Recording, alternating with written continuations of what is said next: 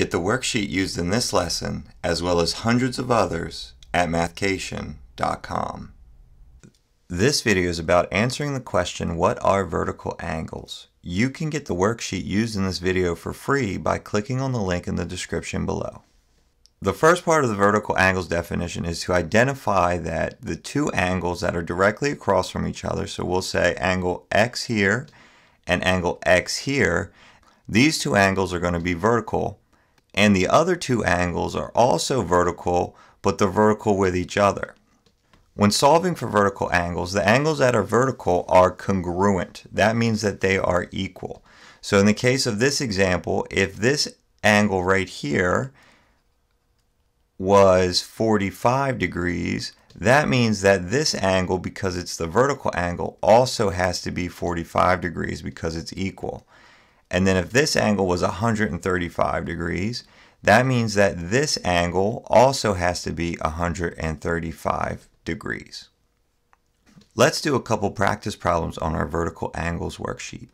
We already know that the vertical angles definition is that the two angles that are across from each other and are formed by two lines that cross, they are going to be congruent. In the case of problem number 1, we know that 140 degrees is directly across from X. And because that they are directly across from each other, that means that they're vertical. And if this one's 140 degrees, that means that X also has to be 140 degrees. We can do the same thing for angle Y. So we don't know angle Y, but we do know it's vertical with 40 degrees.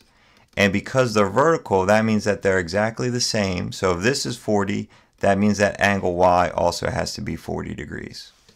Number 2 on our vertical angles worksheet gives us two missing angles, X and Y, and also that one angle is 55 degrees and the other angle is 125 degrees. We know that angles directly across from each other are vertical. So if this X is vertical with 125 degrees, we know that X has to be 125 degrees.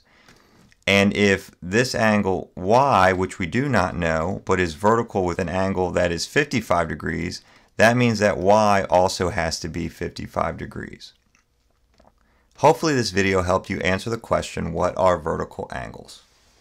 If you found this video helpful, make sure you drop a like, subscribe to our channel, or check out our website for more premium math content. Thanks for watching.